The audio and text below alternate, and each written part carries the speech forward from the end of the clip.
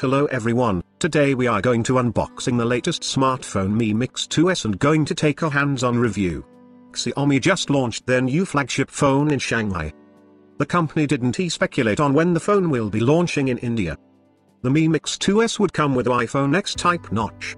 The new flagship phone by Xiaomi is, in fact, notchless but does sport a vertical dual camera setup similar to Apple's design. The Mi Mix 2S also has a single-shot dual camera design with two 12-megapixel cameras on the back. The pixel size has increased from 1.25 nanometers to 1.4 nanometers, which is much larger than what was available on the Mi Mix 2. The iPhone X sports a 1.25 nanometers sensor in comparison, though Xiaomi does admit to using Apple's camera solution. The Mi Mix 2S is available in three variants.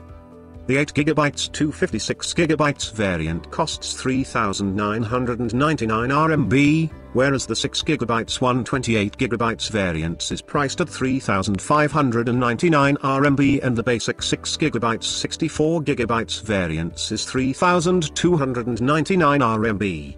This roughly translates to Rs 41,435 for the premium model, Rs 37,291 for the mid-range model, and Rs 34,182 for the basic variant. The screen is a 5.99-inch front panel with Full HD Plus and 18:9 aspect ratio.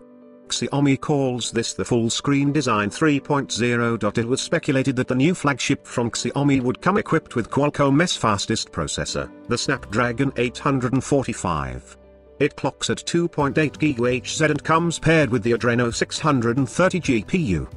The Mi Mix 2S runs on MIUI 9 layered on top of Android Oreo 8.1. The top-end model comes with its own wireless charging port and supports all global bandwidths. It will go on sale in China on 3rd April, but the India release date is still awaited. A significant feature that was introduced on the Mi Mix 2S quick charging.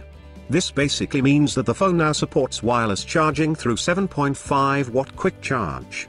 Xiaomi is also launching its own wireless charging port for 99 RMB, Rs 1,025, which is relatively cheaper than the other options in the market.